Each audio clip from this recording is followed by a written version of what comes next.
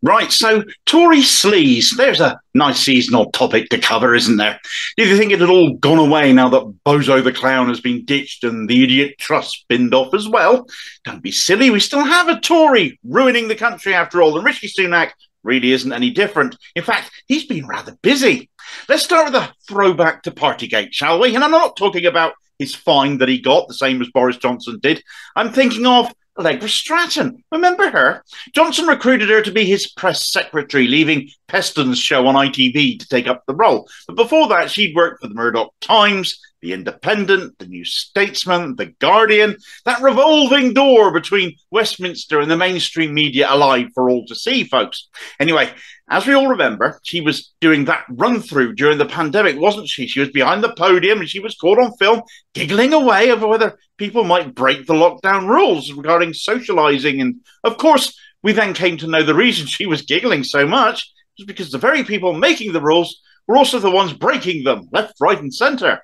Her conduct saw her make an exit from number 10. Well, now Rishi Sunak has hired another journalist, James Forsyth of the Spectator, to be his new political secretary. Sunak and Forsyth are old mates. They both went to posh private school Winchester College. They are godparents to each other's children. And indeed, Sunak was best man at Forsyth's wedding when he married Allegra Stratton.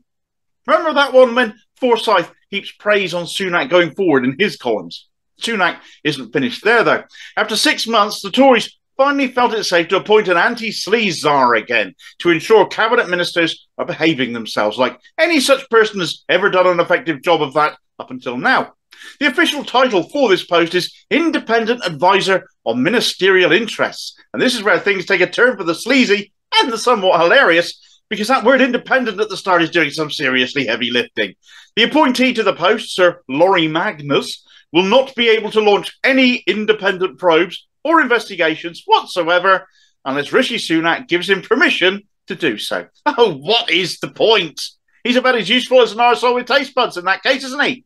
Of course, the only point is it's to look like they're tough on misconduct whilst doing sod all, and when the sleaze guy can't investigate sleaze unless told he can, when it is never going to be in the Prime Minister's interests to do so, unless it helps him get rid of someone awkward from cabinet, someone that's become inconvenient, the whole government becomes more sleazy and not less.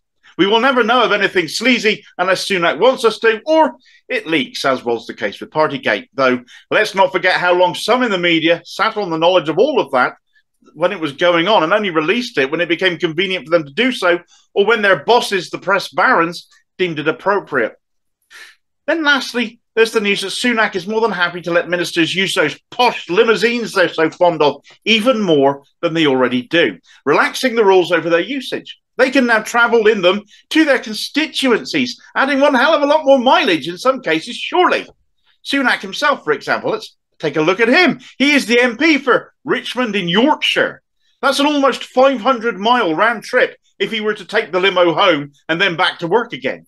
This might be unlikely to happen after a hurried amendment was made to this quietly slipped out announcement as we were all gearing up for Christmas, of course. So when all the bad news slips out, isn't it? To say the limos can be used within reasonable distance of London.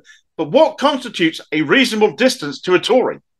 Now, if you have a Tory minister as an MP, perhaps some limo watching is in order in your constituency now, because what Sunak has done is lay down free car rides home for his mates, whilst these same ministers continue to fail to negotiate with the rail unions, even as rail fares are set to soar again, and the transport disruption minimises that is by the unions, continues on.